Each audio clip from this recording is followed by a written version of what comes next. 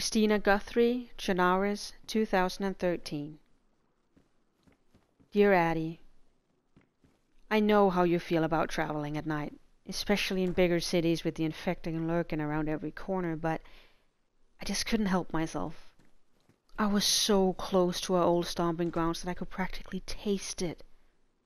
The Ferris wheel at the south end of town, and our old rental house up north. I was so close, Addie. Too close to be sensible. First I went to the Ferris wheel at the waterfront. I was curious to see if it was still standing. It is. Oh, Addie, it is. And even in the dark with no music and the wheels not turning, it still filled me with this surge of memories and warm feelings that I haven't felt in ages. There was a bittersweet moment, of course, being there without you. But it's what I have left of you now, and I make do with that.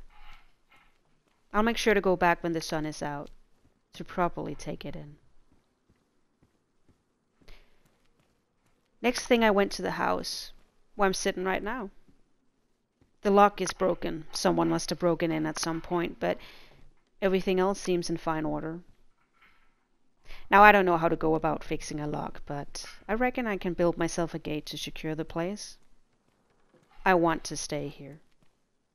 It's the last place we were truly happy before everything fell apart in the world, so yeah. This is where I want to be.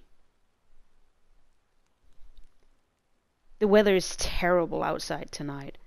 It's pouring down. My clothes are all drenched and laid out in front of the fireplace to dry. Oh, hopefully they're dry by tomorrow. I have plans to go down back to the waterfront. I saw some sort of settlement down there earlier that I want to check out. It had a bright flag raised, a pumpkin patch out front, and I'm almost certain I saw movement up in their watchtower by the gate. I wasn't about to go investigate in the dark, though. I do have more sense than that. No matter what you might think of me, Addie.